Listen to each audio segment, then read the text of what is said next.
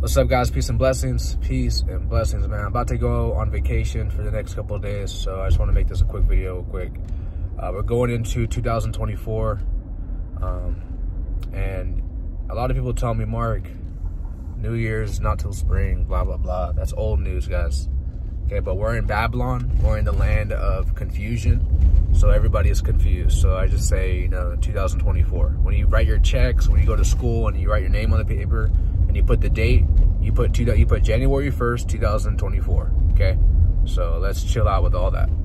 Anyways, when you go into the new year, what goals do you have down, man? I'm very proud of myself, guys. Don't wait for someone to clap for you, clap for yourself. If you accomplish your goals, or if you did more than what you expected, clap for yourself. Don't wait for someone else to do it, okay?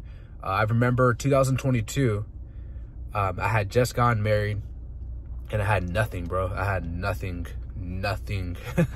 Literally, I had nothing, guys.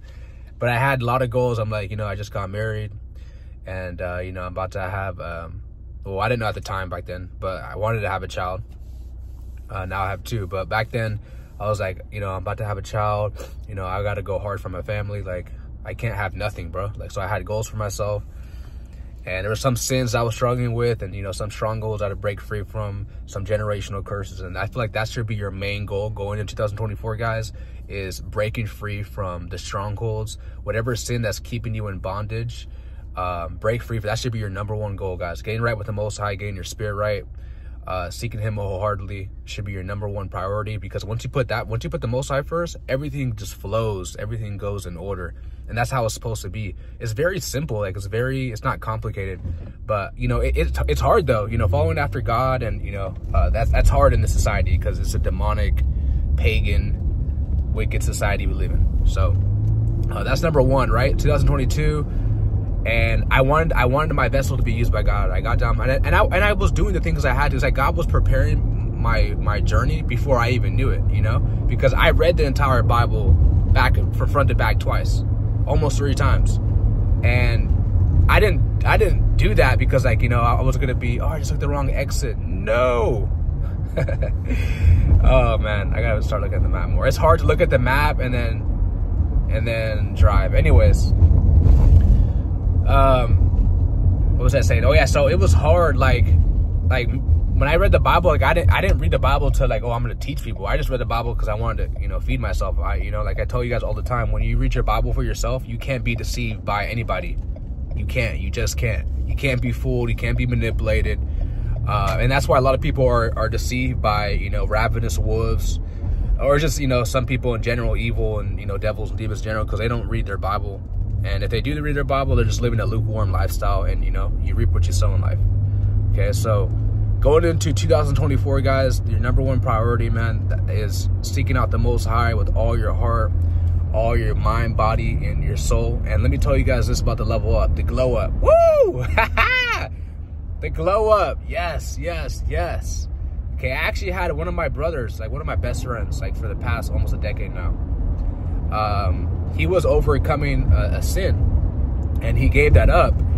And I realized, like, I started realizing, like, dang, like, you gave up that sin that was keeping you in bondage. Now, notice how God removed all the dead weight out of your life. Like, literally all his friends, like, well, not all of them, but most of them, they all just, just disappeared. They all exposed themselves, and that's how it is. And I was just telling them, that's exactly what happened to me.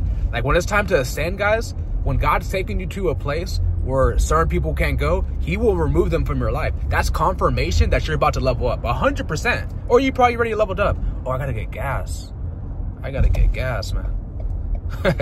I'm driving right now, guys. My fault. I just remembered. Dang, I got some food with me too. Oh, I don't want it to get cold, but yeah, guys, that's confirmation 100% when God is removing the dead weight out of your life. People who can't go where you're going. No matter, and guys, when God is doing that, no matter how much ties you have to that individual, it's not always a friend. It could also be a relationship too as well, or a family member. No matter what ties you have with that person, how much you love that person, no matter what memories y'all got, y'all went to high school together, whatever, right? God is doing that for a reason. And it doesn't mean that you have to hate the person, talk down on the person, or just, things of that nature. It just means that where you're going, they can't go. They can't come. And yeah, you might feel some type of way. You might be sad depending on how long you knew the individual. But it is what it is, guys. Like, if I would have held on to the dead weight when God was clearly removing someone out of my life, I would have been stagnant. I wouldn't have been where I am at today, you know? And that's what comes with obedience, okay? Like I said, guys, the number one thing you want to be doing is seeking out the Most High with everything you got.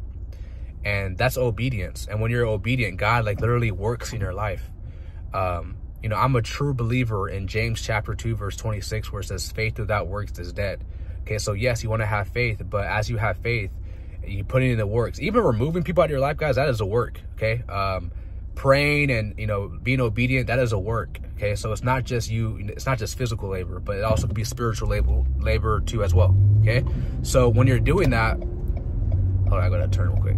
When you're doing that, you're gonna start to see God start to move in your life, and you're gonna see it. Like, a lot of people say, I want God to do something. I want God to move in my life. God's always moving in our life when you're obedient, but sometimes people don't pay attention to it. You know, always be sober and you know, and be watchful. And I'm telling you guys, God, you'll see the Most High, the Almighty, literally move in your life. And one thing what these devils and demons do too, when it comes to level up, these demons are going to try to attack. These demons are going to try to tempt you. Okay, because we all know that's not God tempting us according to the scriptures. So it's evil, the spiritual wickedness in high places, and they want you to draw back. They don't want you to ascend. Okay, and one thing that I noticed that kept me very stagnated on my walk was being around certain individuals. You know, the Bible says that evil communications will corrupt your good manners. Okay, so sometimes God has to remove. If you don't want to remove them out of your life, God will try. Now, of course, you know, some people are disobedient. Sometimes God tries to remove someone, but they don't listen. So, you know, there's only so much God could do if you're not doing nothing about it. So, faith without works is dead, man. When you see God moving, you gotta hearken to the Holy Spirit, man. Hearken to His voice, and you know, keep His commandments, so you'll live and you'll be blessed. You'll be plentiful. And yeah, man. So yeah, 2024, guys. A lot of people. This is just the truth. I know it's sad news, but a lot of people, guys, they won't make it to the next year. You know, some people are going to be drinking and driving. Some people are going to be doing things they shouldn't be doing. So if you are going to be, you know, having a good time or whatever, make sure you're smart about it.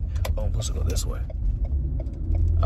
You know, if you have fun, you know, I'm not like these overly religious people. You're having fun, have fun, but just, you know, be smart. Okay. You could go.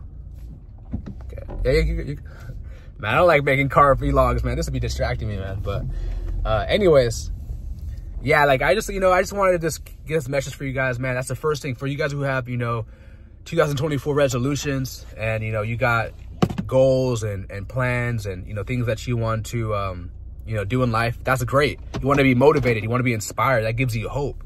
You know, then, you know, like, as long as you're putting the Most High first, anything that you do, you're going to win. You're going to win in life. Now, be patient. A lot of people are not patient. They want it quick. They want the fast dopamine rush, you know, the instant dopamine. And you don't want to be like that. You know, you want to be patient, and you want to slowly labor, slowly gather increase.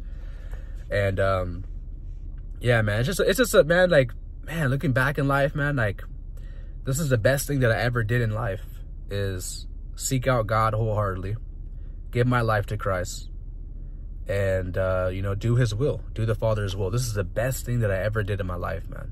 And I want that to happen to all you guys watching this video too. Even the people, a lot of people watching me, guys, are atheists, you know, Muslims, people of the different faith. But I encourage you guys to, you know, start building your relationship with Jesus Christ, and you're going to start to see a lot of things be manifest to you, man. You're going to see a lot of stuff that, you know, that you didn't know. You know, humble yourself and draw closer to Him, and He'll draw closer to you. So with that being said, short video. Love you guys so much. You guys made it this far. Like, subscribe, share. I'm out. Peace.